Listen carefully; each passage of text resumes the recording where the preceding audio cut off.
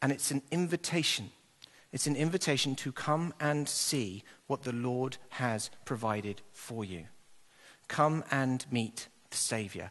Come and be reconciled to God. Come and receive the favor which is already extended towards you.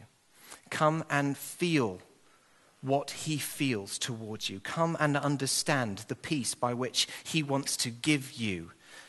He wants to give you a hope. He wants to give you a joy. He wants to give you his very best. You see, his peace offering was not just a few quid, was not just paying off the debts. He gave the very best he had as a peace offering. Let me ask you a question. If somebody stole from you and they came to you and you were going to forgive them, would you give them the best you had? Would you give them that? The most precious thing that you possess, would you give it to them? Would you trust them with it? Would you say, this is just a symbol of how much I love you and how much I forgive you? This is how much I want to bring you home. Would you do that? The best of the best of the best. Everything you had, would you give it to them? The most precious pearl, the most priceless thing, the most loved son. Would you give them and trust them with that? Knowing what they were going to do with it, would you still do it? This is the glory. This is what we worship for. We don't deserve any of this. We don't deserve breath. We don't deserve air. We don't deserve drinks. We don't deserve anything. We don't deserve the seat we sit on. We don't deserve it. It's given to us by heaven. It's provided to us by God. And he has reserved the highest, the best, the most special, the most precious, the most valuable thing in heaven. Christ is often described as the darling of heaven. Yeah? The most beautiful. He's reserved it for the most unlovely, unlovable, unworthy, sinful, skeptical, unforgiving people. And he wants to shower upon you his best with his hand towards you and his smile towards you.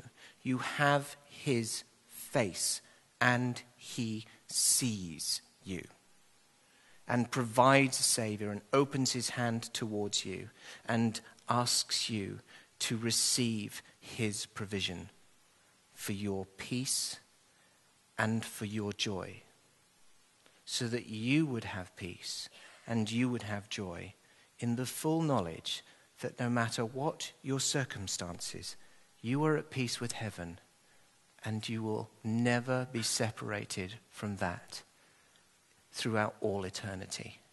It's a tremendous gift. This little unassuming child in this tiny little place to nobody parents with nothing to scratch together, no brass farthings to scratch together, as my dad would have put it, with nothing to call home, from nowhere land, with an accent that probably would have been more like Jaywick than Suffolk, and he had the power to open the door to heaven, to bring the smile of God to you, to open the hand of God towards you, so that when the angel appears, it wouldn't be in fear of your exposure, but would be covering for your exposure. It would be a message of joy, a message of hope. Now, one of the most extraordinary things that's happened in the last, this is where the video is going to come in for us, Matt. One of the most extraordinary things that's happened in the last, in my living memory anyway, is the South Africa change with the apartheid. And some of you won't be old enough to remember this. Never thought I'd say that. But in South Africa, it used to be the case that whites were separated from blacks, and if you were black, you were very much an underclass, subhuman, some would say. And if you were white, you were in the super race. It was called apartheid, and it was government policy. It wasn't just the way the culture did it. It was where the government had it. So there was separation, different entrances and exits for buildings, different rules, and there was massive atrocities that would kind of wreaked out on one another. Sometimes there would be kind of like terrorism, political terrorism, to try and change the system. And so people that were, in some senses, innocent from the white side would be hurt. And likewise, there would be atrocities, and government-driven atrocities and racist atrocities that would be dealt out against black people.